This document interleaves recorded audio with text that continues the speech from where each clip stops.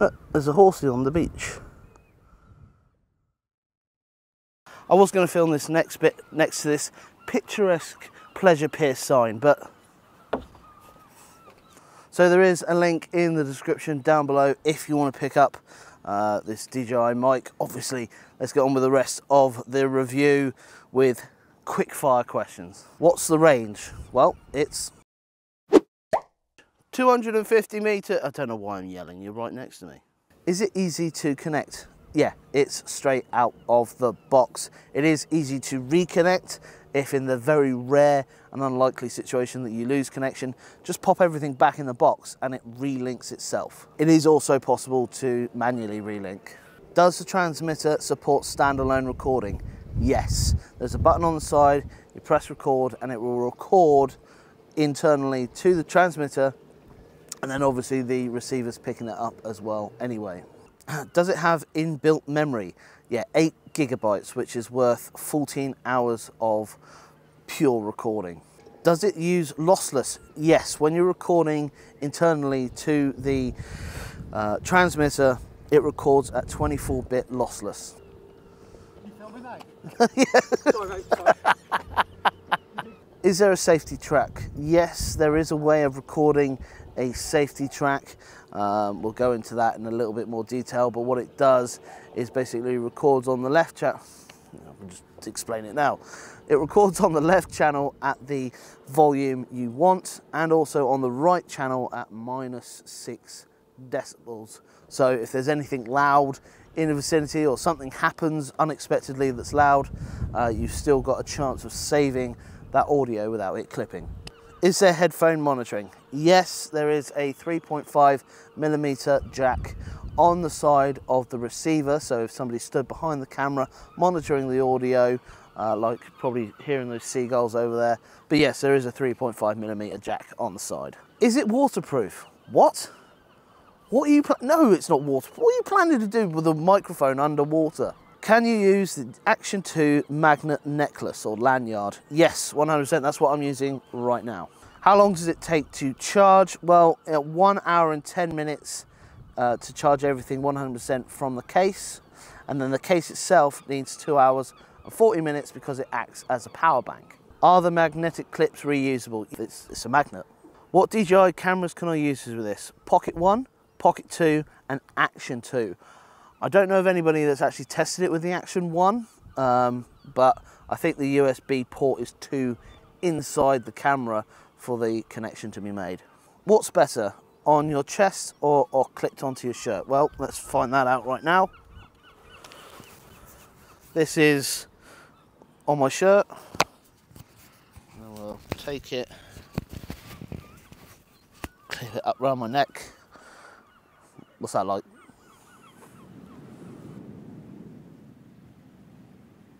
So there are a few different modes when using the DJI Mic system. First one is mono. When using a single transmitter, that will record to both the left and right channels equally. If you're using mono safe mode, that will record on one channel, the left side at full volume, and then on the right side at -6 dB. Again, like we've said before, what that achieves is if there's anything really loud, you can switch to the safer volume and avoid any audio clipping.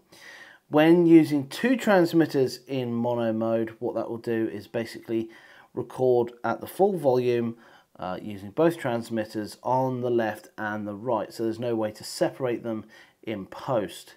However, if you're recording in stereo, what that will do is record the left track with transmitter 1 and the right track with transmitter 2. What this can be very good for is if you've got 2 people talking, and there are other uses if you want, say, stereo surround sound. So obviously we have both transmitters here and we were recording in stereo mode. Just to give you an example, obviously this is the left and this is the right. And obviously this can be used for a number of different scenarios. If you wanted to record some sort of stereo audio, so you have one on either shoulder, and then when you look left you pick up more of it on that side, and then when you look right you pick up more of it on that side. So is there anything that I would improve about the DJI microphone? In terms of convenience, when you're retrieving the files off each transceiver, I'd like to be able to do it from the actual case itself. So you just plug the case straight into the PC and it opens up in File Explorer 2 different files.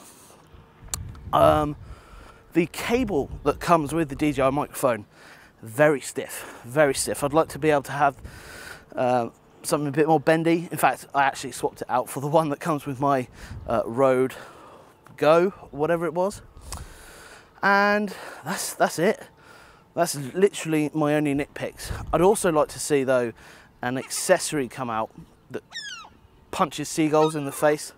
But I'd also like to see an accessory that comes out which allows the transmitter to communicate with high-end mirrorless cameras without the need for the 3.5mm jack. Now, obviously, we all know it's possible, so get on it, DJI. You know what's really annoying is that since I stopped recording, he's actually shut up.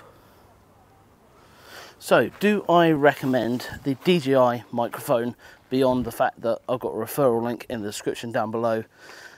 Yes, yes I do.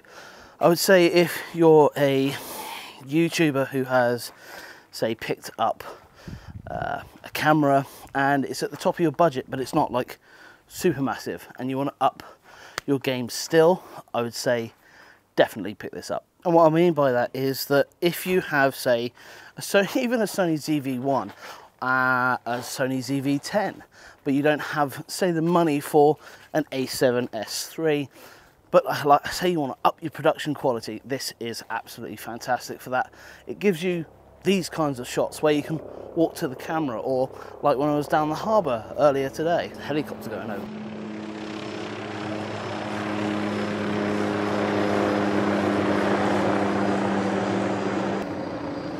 That looks to me to be a military craft, and the SBS train round here. Plus, like, the versatility of the fact that this can record from 2 transceivers to the, you know, the dual channels, and then you can separate them in post, and there's a lot of features and tricks that you can do with this thing. Podcasts, if you want to record a podcast, you can do it internally to the microphone. If you want to use the microphone, put it on top of a whatever, and then go and use it as a microphone at like Comic-Con or whatever. This would be able to do that. So for its versatility in not only the shots that it can get and how much you could up your production quality just by doing walking, talking shots, I'd say, yeah, pick it up. I'd also say use my link down below. I wonder if I could do, I'll loosen this a little bit. See, now I can do like panning shots while talking to the camera, and then leave the camera and walk away from it, and then come back to it because I'm scared it's going to fall over. Anyway, like, share and subscribe, and I shall see you in the next one.